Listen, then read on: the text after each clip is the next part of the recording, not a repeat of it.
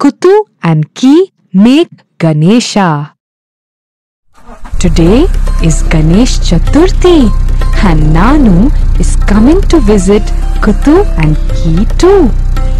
On this day, people bring big idols of Ganesha that you can spot from far, far away. Since Nanu loves to collect Ganesha idols, Kitu and Ki decide to make one themselves. They bring a bucket of clay from the lake and begin work.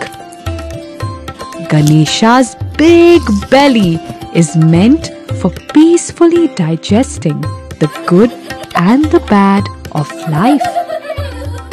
A big head to think big and a big trunk too.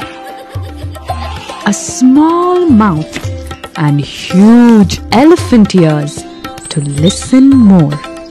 His broken tusk is a sign of hard work and sacrifice. And of course, a handful of modaks, his favorite yum-yums. Some people ride horses, others camels, but Ganesha rides a teeny tiny mouse. We've always wondered how. The Ganesha idol is ready.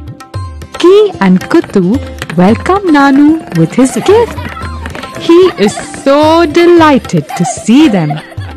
Kitu, Ki and Nanu sit and happily munch on the sweet modaks that Nanu brought.